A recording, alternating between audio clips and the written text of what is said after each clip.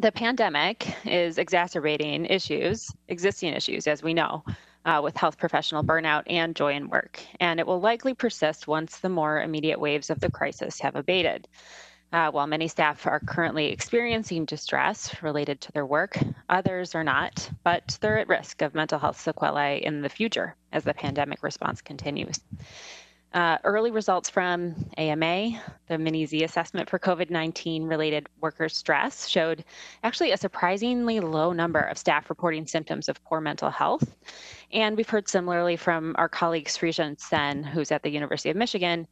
He's been assessing this in medical residents. And so we hypothesize there's this population of staff who are currently operating in crisis mode and are not fully absorbing or experiencing the adverse effects from the pandemic, but who over time will begin to show signs of psychological distress and trauma, including some of us.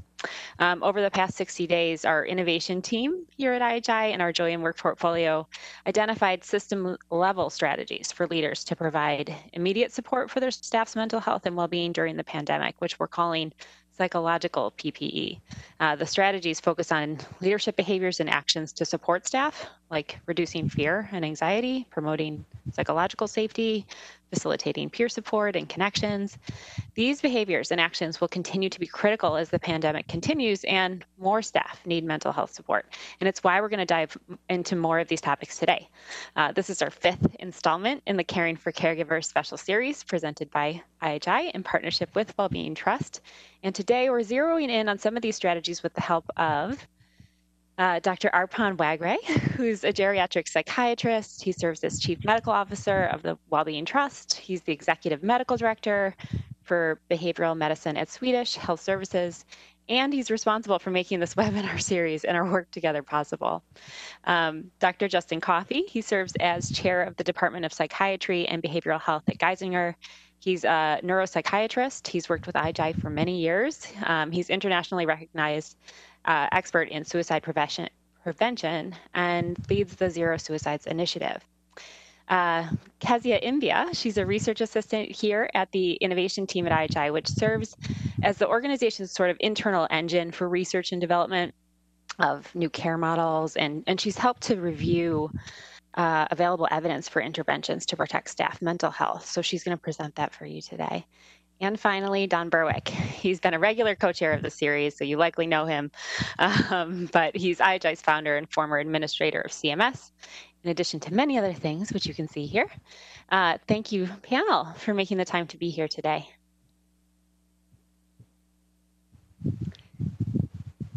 All right, let's get started. Don, if I could ask you to kick us off, you've written a bit about this topic recently, citing conversations with your daughter, who's also a physician herself, and your concerns about the healthcare workforce's mental health. I'm wondering if you could speak a little bit, actually with also your policy hat on, why is the healthcare workforce mental health important, and what do you see as the magnitude of this problem in the US and globally? Thanks, Jessica, and welcome everybody. I'm so glad you're joining us in this midsummer session, and it's a real pleasure to join Kezia and Justin and Arpan in this important topic. I've known our guests for a long time, and I want to make a special shout out to Justin Coffey, whose work on zero suicide has been world leading, and if you haven't studied it, you should. We should probably get some links up about that work. Yeah, it's a massive issue. We were reminded at an earlier webinar by former Assistant Secretary for Preparedness and Response, Dr. Nicole Lurie, that every disaster brings with it a second disaster. The first is whatever this insult is, in this case, COVID-19 and the tragedies associated with it. And the second is the behavioral health responses, which occur both in the community and in the workforce. And yes, my daughter is a doctor, and she's a hospitalist in a Boston area hospital, and she's doing okay. But I can see the toll taken on her and many of her colleagues by the stresses of dealing with this dread disease, the deaths and despair around her, and by the risks that she and her colleagues are incurring every day. She goes to work knowing that she's exposing herself and her family to very serious risks. She sticks with it, and she's doing fine, but one should not underestimate the stress that takes. My daughter's lucky that she has a very strong social support system. That's not true of every healthcare worker. And indeed, we have to remember that the vast majority of healthcare workers are not people of high income. They're not people who have the prestige of being physicians or nurses. They're people who work to keep the hospital going. They're the people that's serving the food and cleaning the rooms and supporting the clinical staff. And we now know that they are under tremendous stress, including the stress of the economic downturn, because hospitals are not immune from the economic downturn, and many healthcare workers, for example, don't even have health insurance. We also know that the inequity, the racial inequity that we're more and more aware of in the George Floyd era, but should have been aware of all along, is selectively affecting African Americans and Latino populations and our Native Americans. And those are heavily represented in the workforce at lower levels of income, and that's other special kinds of stress. So this is crucial. And just like everything else we do in improvement, we need to bring science to bear. We need to understand what it is that actually helps, get the data, get the resources in place, and use the methods of improvement to bring those resources to the benefit of the healthcare workforce. So we are joined by experts today. I'm going to get out of their way, but I think we're tuned into a very important topic, and I want to especially acknowledge the Wellbeing Trust for this partnership throughout this series and also today. Back to you, Jessica, and thank you very much. Thank you, Don.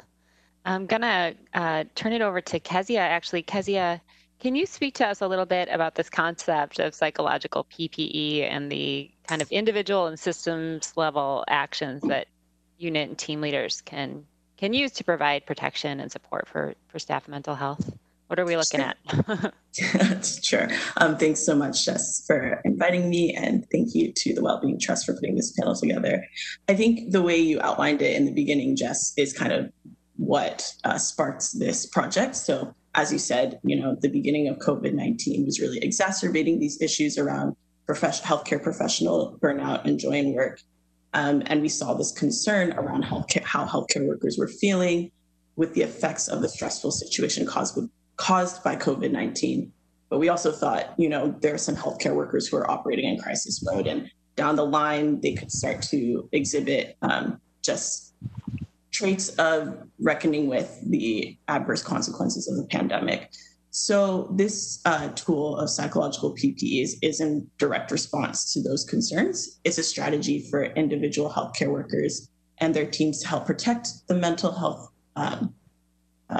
protect their mental health in the face of extreme working conditions. So in the same way we use physical PPE to protect healthcare workers from COVID-19, psychological PPE can be used to protect them from mental health consequences of engaging in the stressful working environments brought about by the pandemic.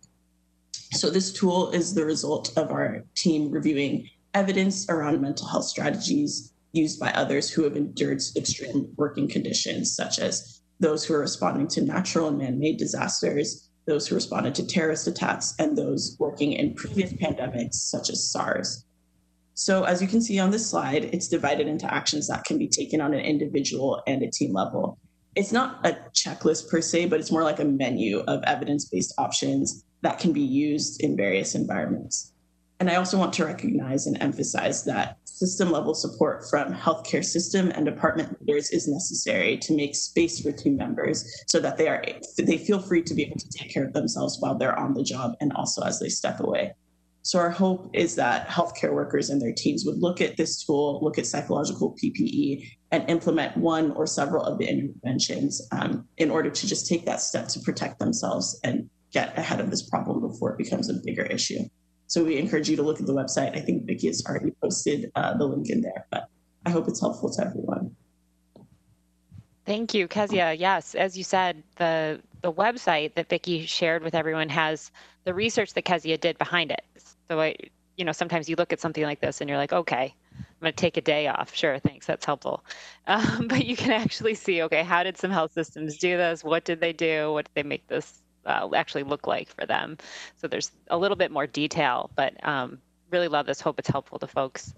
And thank you, Kezia. We can talk more about this. Justin, actually, we spoke about this issue in May, and you were originally the one who prompted this idea for psychological PPE. You were saying we need to think about solutions that are opt-out instead of opt-in from a leadership perspective, because like leadership rounds or intentionally reaching out to direct reports who are home or who are quarantined, and really building this into the existing process to kind of normalize mental health and reach people who might not access traditional mental health services.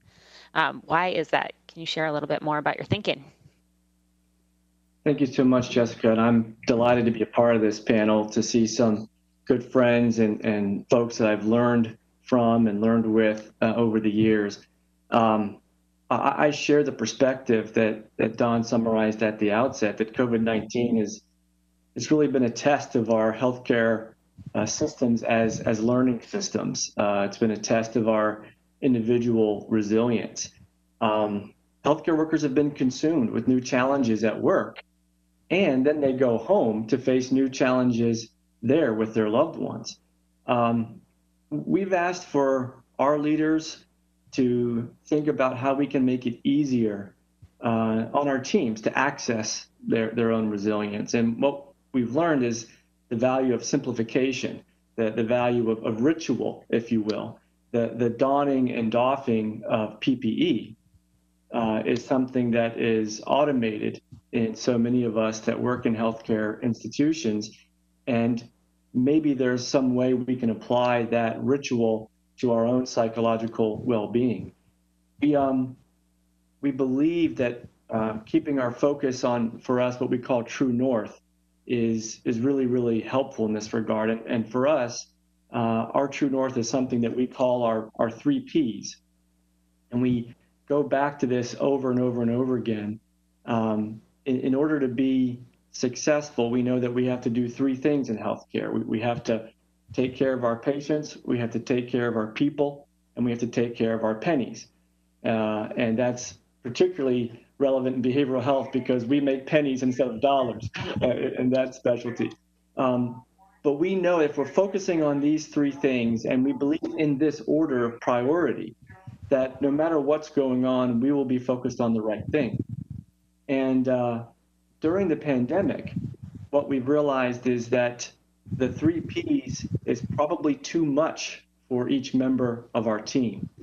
And we've encouraged and had some success with inviting people to focus on one of these 3 Ps. And so if you go to the next slide, it'll just show you some examples of specific roles that we've created. So when we think about taking care of our patients, we've actually assigned some of our frontline caregivers to be what we call enablers. So there are folks that enabled a rapid shift to a virtual first ambulatory enterprise. These were clinicians who were part of a large group of clinicians that very quickly realized they were all doing some work to make sure that the virtual platforms were working. But really, if we had dedicated a small number of people to that role, they could do the learning and share that learning much more rapidly and effectively with the larger team. We took some folks and dedicated them to the emergency department to make sure we were enabling the emergency department in a way that was so critical, not only to the safety of the care of patients that were coming through the EDs, but also the emergency medicine staff that were there. We then thought about taking care of our people as very, very specific goal for some of our consultation liaison clinicians. And so we divided that team really into 2, the folks that were going to continue to see the patients, and then a dedicated service that was going to carry out wellness rounds. So rather than responding to consultations for patients in the hospital, they would proactively round on the units in the hospital and see how the nurses and the doctors and the staff were doing. And then we assigned specific roles to our finance team and our operations partners. Their jobs became to, again, do the job they do each day, but also to be our celebrators. So when the team was focusing on ensuring access during the pandemic, the communicators and celebrators had the responsibility of publicizing and socializing the impact that work was having on the access, on the financial bottom line, and other important key performance indicators. So it hasn't always been elegant, but sometimes life is messy, and we have just doubled down on this framework of our 3 Ps, and I think keeping that focus on true north is something that has resonated with so many of us that have a calling in healthcare. There's so many places here I want to dig in more and learn more about, like the idea of raising up the role of administrators who have a really tough job right now, and pairing it with a function of celebration is really innovative and gives a space for more, I think, co-creation. Is that something you've seen, and what has been the reception of that? We have found that to be the case, Jess. The folks that especially were assigned to remote working, right? The non-patient facing folks were some of the first to begin working from home. And they immediately felt socially disconnected at a time when we were trying to overcome physical distancing with remaining socially connected. When our administrative partners took on this responsibility and understood how important it was to the psychological well-being and therefore to the safety and quality of the care that our frontline staff were providing, they really got into it, and had fun leveraging their own skill set, which is creating charts and slides that convey data in ways that celebrate the work that people do every day.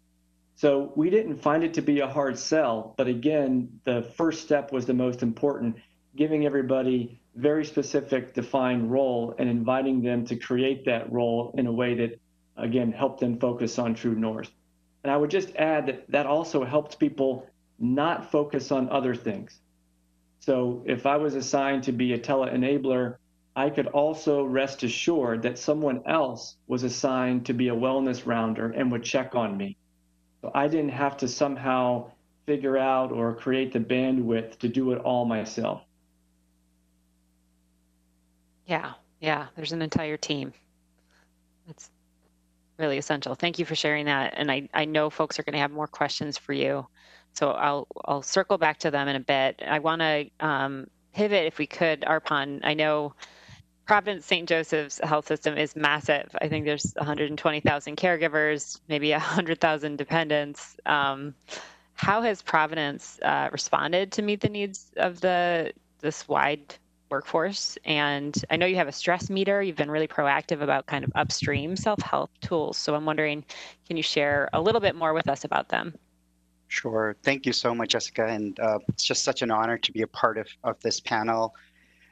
So, in addition to having a large workforce, Providence, we admitted the first COVID patient in the United States, and our system had to deal with a lot very early.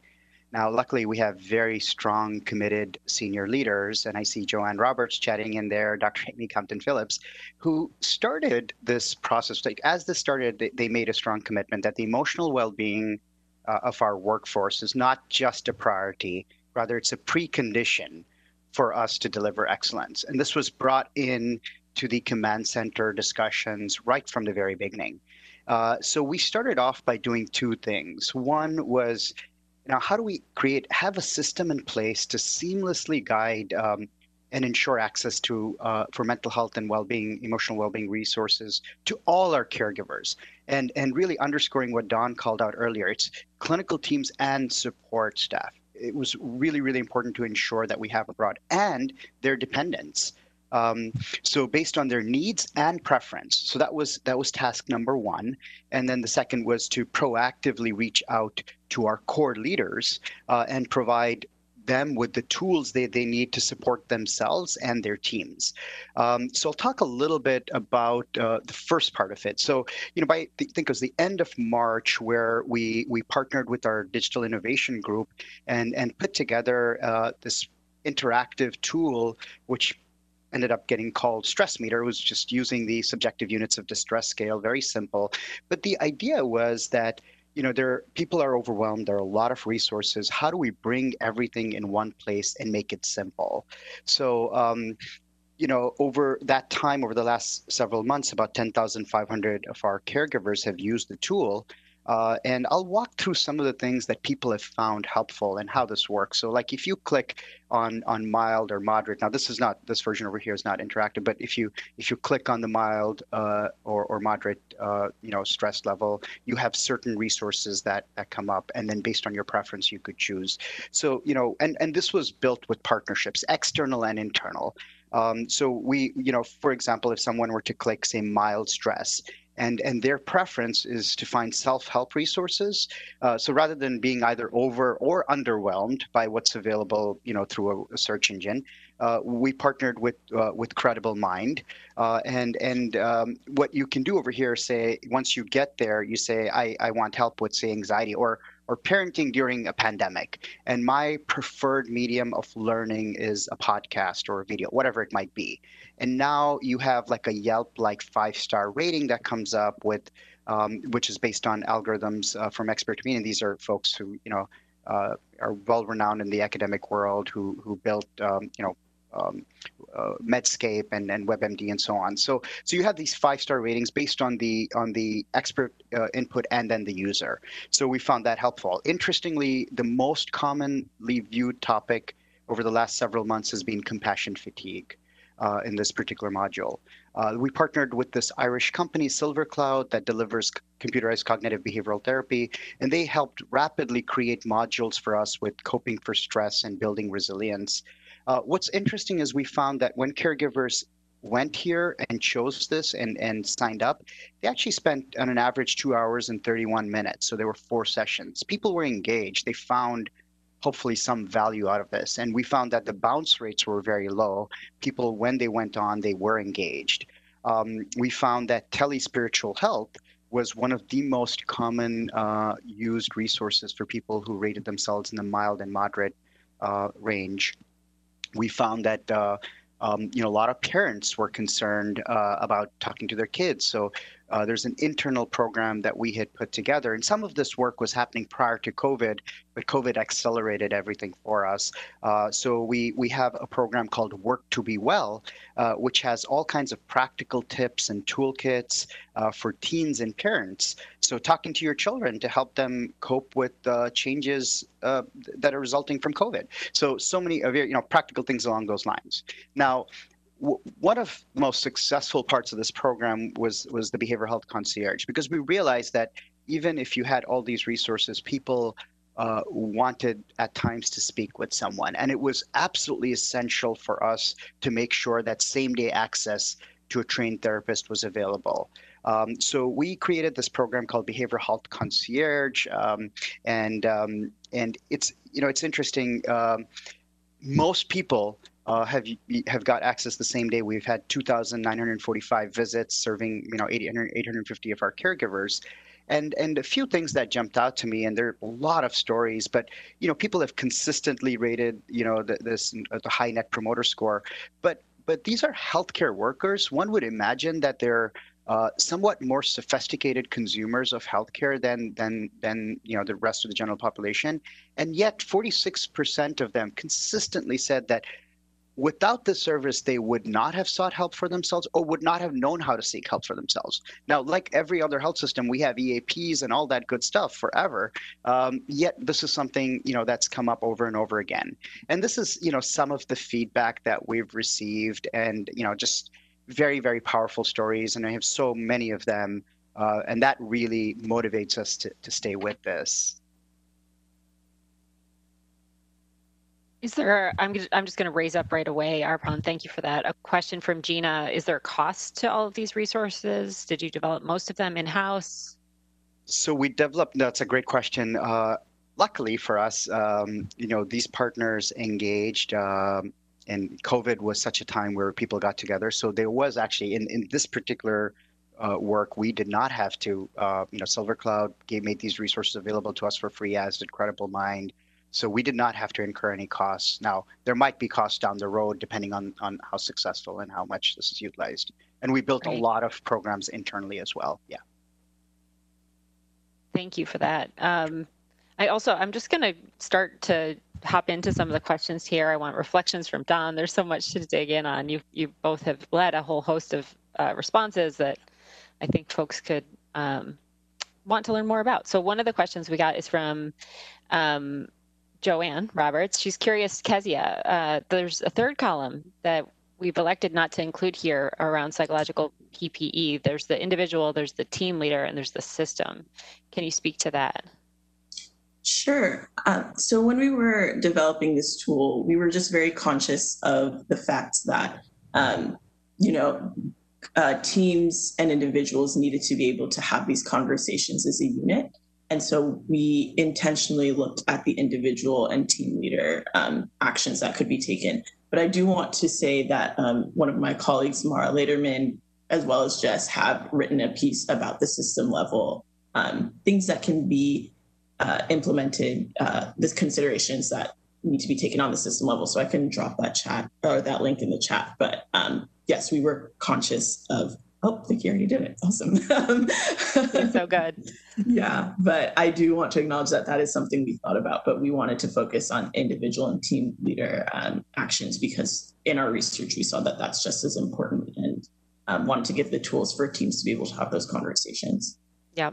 Yeah, I was actually hesitant to even get into an individual space pre-COVID.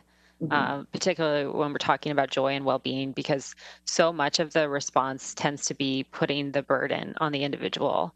And when 60% of all of your MDs are burnout, you don't have an individual problem, you have a system problem. And so I would agree with you, Joanne, that's where the energy should be. And right now we're seeing more than ever, folks are looking for, how do I put my oxygen mask on first right now while I'm taking care of other people? So grateful for Kezia's work here to augment that. Another question was from Gina, I think for Justin. I can go to your slides, but she's wondering, are the roles created on each unit or are they hospital-wide? Yes, I think is the answer. We try to push decision-making down to as close to the front line as possible. So we could have role defining take place within the clinical microsystem as opposed to, you know, a meso system or macro system level. So I think at the hospital level, I would say is at least how we began talking about these roles, but they took on different forms and different permutations, you know, within each of the teams. So the goal here was to bring resilience to people rather than rely on them having to ask for it or recognize the need and then go out and seek it. We had some powerful interactions with folks doing wellness rounds where we would ask them a simple question, are you okay? And they would be donning PPE while they were telling us the answer to that question. It was automatic for them, this ritual of donning and doffing. And we had this idea that it needs to be that automatic. It needs to be that kind of a primal. So folks know, hey, if I do these things, I'm going to be okay. Can you share with us just personally, what do you don and doff every day? You're taking care of people, you're a psychiatrist, you're a leader. What are your habits? Yeah, thanks for asking. I'll tell you, I adopt so many habits and tools and tricks from content I've learned from IHI over the years. So anything that I do, probably the credit goes to someone like Dawn or Maureen. One of the things I begin every day by doing is asking myself what's most important. And I take just a few minutes to ask myself what's most important, and then am I spending my time on what I just offered as the answer to that question. The second thing that I do every day is I take, again, just a couple of minutes at the end of the day and try to do a homegrown meditation type exercise to just clear my mind so that when I go home, I'm fully present when I get home. That's a pretty ritualized donning and doffing for me personally. I think different folks have different strategies. A lot of folks use exercise or social interactions the same way that, you know, they wash their hands one more time before they leave the facility.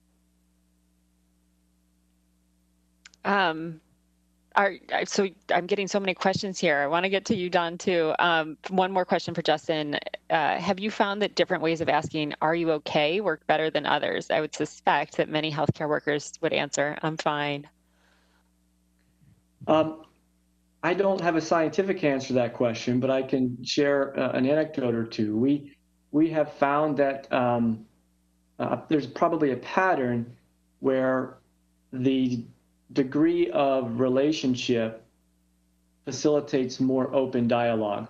So instead of a different person doing wellness rounds in the pediatric ICU each day, if the same person goes back, or better yet, if it's a pediatric mental health member of our team that may know some of the pediatric ICU providers, it becomes a peer support type of dynamic, and that may facilitate more open kind of dialogue.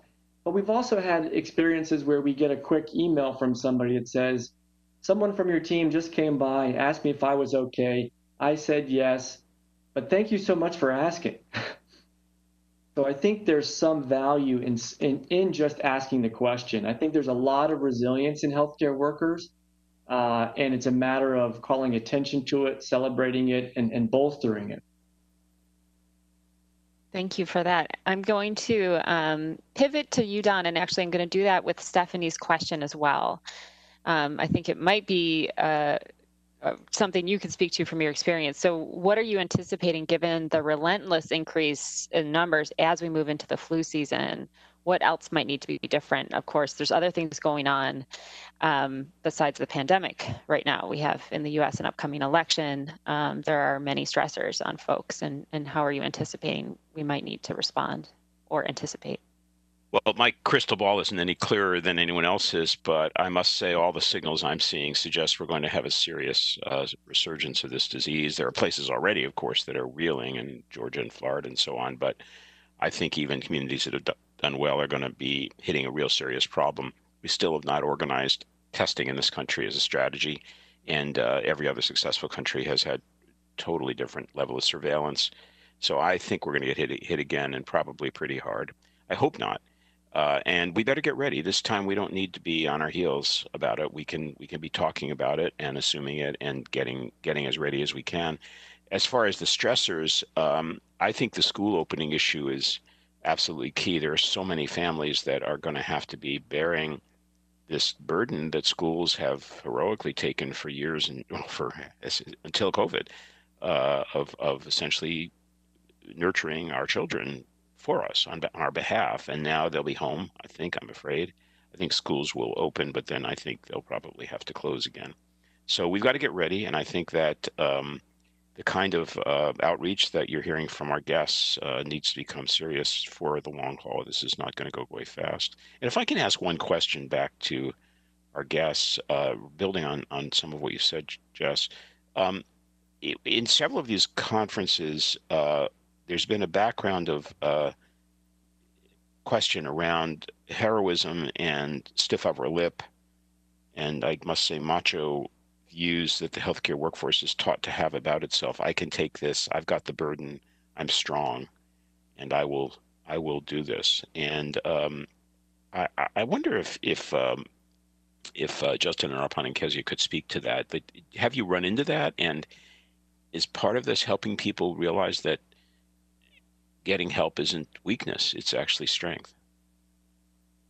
Absolutely. I'll jump right in on that one. I've thought a lot about heroism, Don, because I find it to be problematic in healthcare, at least to the degree that so many of us hold it as a value. I like to put my trust in processes rather than heroism, but there's a fine line here because a lot of folks go into medicine because of a sense of calling.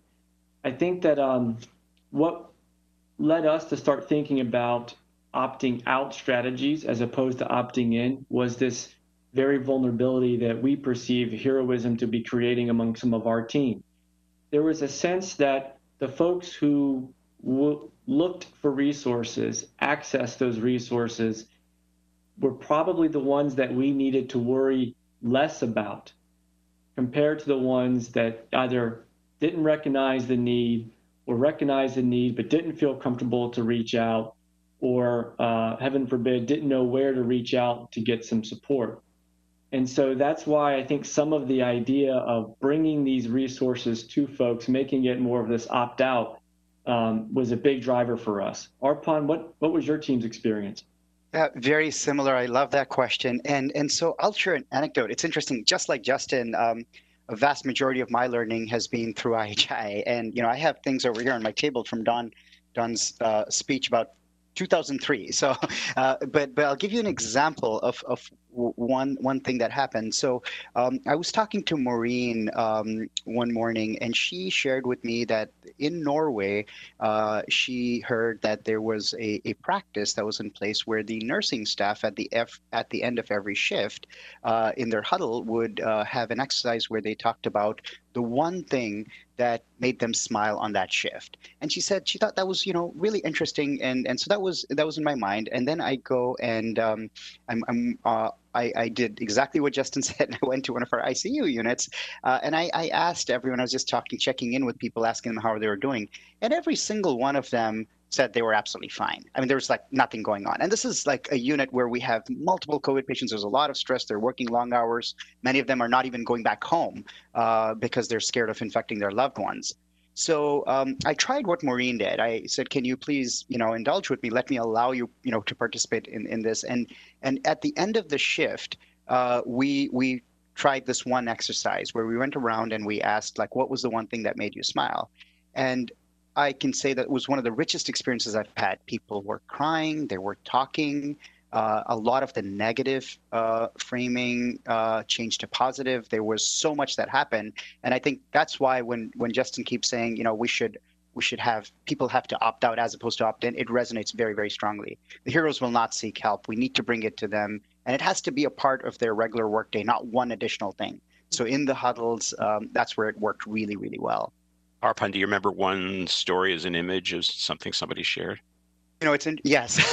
So thanks, Don. So one nurse had a patient who she was caring for who had significant cognitive impairment and was not able to follow through with what was being told or and expected of him, and he would keep walking out of the room, and it had taken a very very significant toll on her. So when I asked her initially, she brushed it off as though it was nothing, the hero attitude. But then she started, saying that this really stressed me out. I had to go in 15 times. I was concerned. But then because the conversation was, what was the one thing that made you smile? So then she shared a little incident that happened and how, she did a FaceTime call with him and I think a niece or someone, and that just made her feel so good about everything she was doing and forgot about the 20 times that the call bell was going off that she had to run in, and everything was really worth it. Thank you for that. You actually have a specific follow-up question from Brenda and Joyce, somewhat related about critical incident stress debriefing. So Joyce says, trauma specialists like Bruce Perry recommend building stress recovery breaks into the day and offering reflective supervision. Is this being implemented anywhere that you know of? Or are leaders learning how to self-regulate their nervous system so that they can then show up and co-regulate with their team members? We know that emotional contagion is real. It's a beautiful question, and I don't know of any place where it's being done really well. I know that's an aspirational state for us for sure. Justin?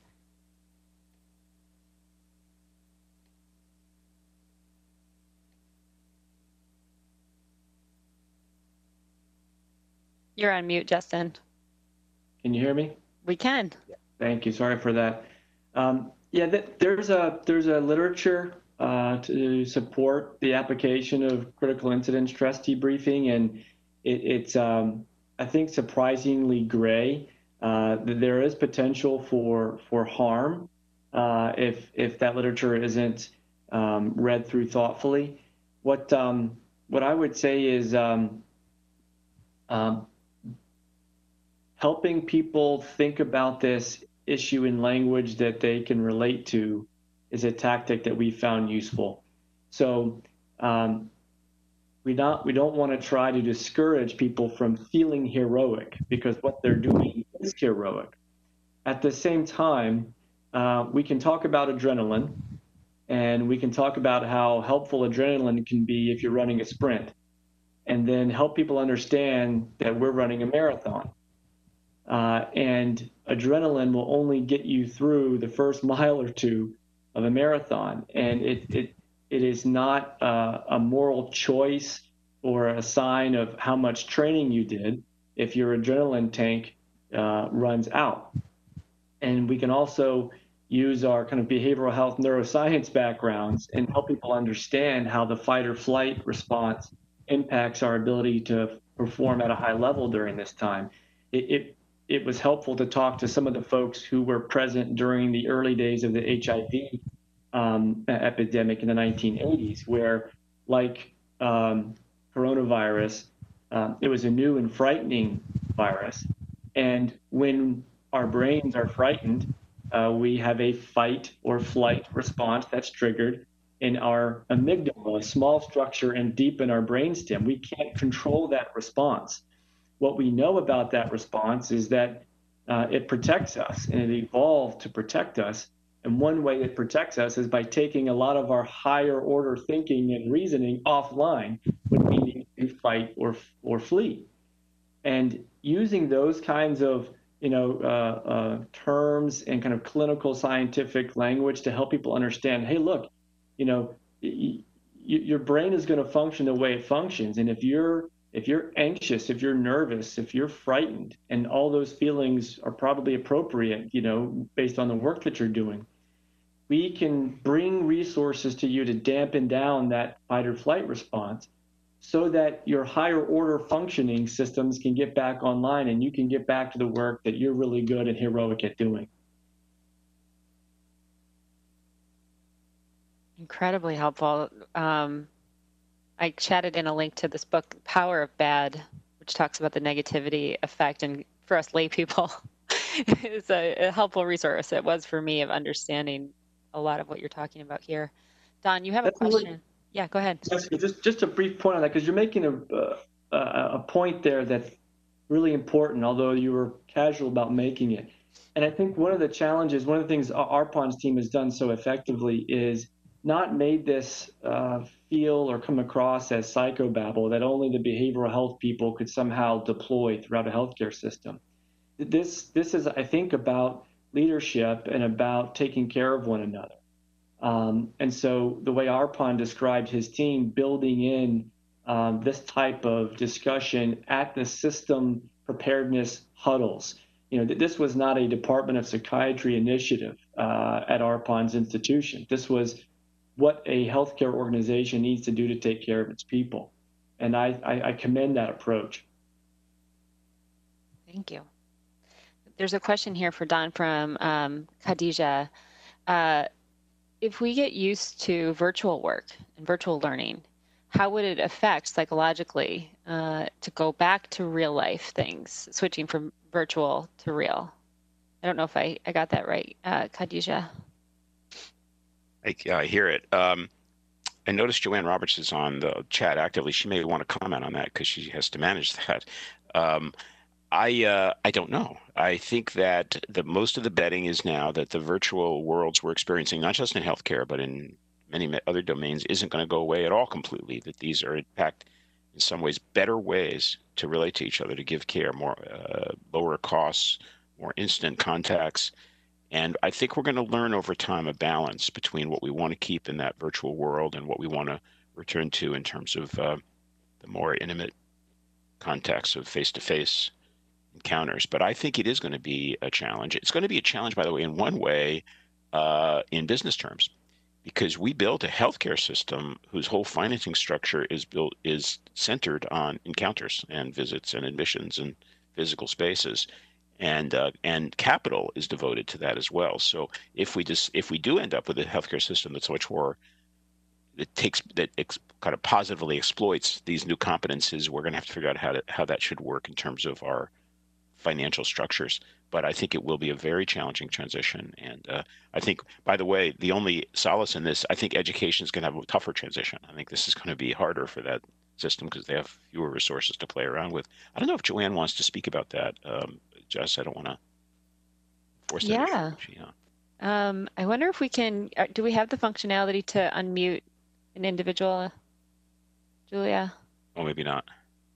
Oh, we don't. It's too bad. Joanne will chat in, I'm sure, her thoughts. Sorry. Yeah, don't mind. Not how events works. Yeah, thank you for that. And thank you, Joanne, in advance for your chat coaching. I want to ask each of you in our remaining moments together, just if what's the next thing anyone listening should do with what they've learned today, and uh, who should they speak with next? I'll just make a ploy for wellness rounding. I think this is something that's easily adopted the moment this webinar ends. They're looking in the chat. There's some great suggestions for 1 or 2 questions that anybody could ask. You don't have to be a behavioral health clinician. You don't have to be in a leadership role. All you have to do is be a healthcare worker. If you could leave here today and go ask 3 people, one of these questions, I think that's a rapid and feasible takeaway that can make a difference in those people's lives. I would just say what he said. Gratitude. I think Gratitude Garden has been one of the most powerful things that we've done. And I think expressing gratitude and being able to chronicle, write, there's a lot of research to show that the impact of that. So yeah, but what Justin described, I think, is probably one of the most important and impactful things we can all do. And it's our responsibility, every single one of us. Yeah, it's interesting you bring up gratitude, Arpan. I'm familiar superficially with Brian Sexton's work at the University of Michigan on 3 good things. Have you used any of this, or what are your thoughts on reflecting at the end of the day on, I think the question is, what went well today and what was your role? There's some self-efficacy part of that. What was your role in making that happen? Yeah, no, exactly. I mean, I think just being able, and again, one thing that we found is if trying to be too prescriptive with this does make it hard. So allowing for open and we are all grateful about so many things in our lives. We know how to express gratitude. We don't need to teach people how to do that. But I think allowing for an open forum, allowing for opportunities for this to happen intentionally and proactively is probably one of the more important things we can do. Thank you for that. Don. Sorry, I was on mute. Ask the question again, Jess. What's the next thing that someone should do if they're listening? Tough. I can say that for me, the sustaining forces have been family and loved ones. So for those of you who are isolated, that's a problem, and we need to figure out how to reach social supports. But it's what Justin said earlier. If we need to save the mental space to tune into the people that we care about and love in our personal lives, and I think that I just can't think of a reservoir of energy that's more important than that right now. I don't know if that's really responsive, but it's where I go. I'll mention one other simple thing, which is physical exercise. This is a time of being cooped up. We don't move around, and Justin will tell us the evidence on relationship between physical activity and mental health and well-being is very, very well established. For those who have that option, I really strongly urge it. It's not an option; it's a necessity. Thank you. And Kezia. I just reflecting on the research that we did. I think it's just so important to encourage these conversations to be had amongst team members. I mean, everyone here has said it so beautifully and has given such concrete examples as to what can be done. This psychological PPE tool has even more actionable examples, but I think just making sure that space is being given for these things and that they're being talked about in earnest. I'm sure everyone on this call cares about that even more than I can imagine. But yeah, I think just making the space for these conversations and being able to be real and honest with each other and how everyone is feeling, and allowing people to have varying reactions and then to work with everyone as a team. I hope that answers your question. Absolutely. And I really appreciate that folks on the line are making commitments in the chat, actually, of what they're going to walk away and do. I want to steal shamelessly from a lot of these. We're just so tight on time, but there's another question here that I wonder if we have, just very briefly, if we could touch on stress for medical and healthcare student training right now? Just any thoughts about how that's changing and the intersection of these challenges during the pandemic from any of our speakers? I know Arpan's a geriatric psychiatrist, and so he'll be entertained by this story. We have, I think, been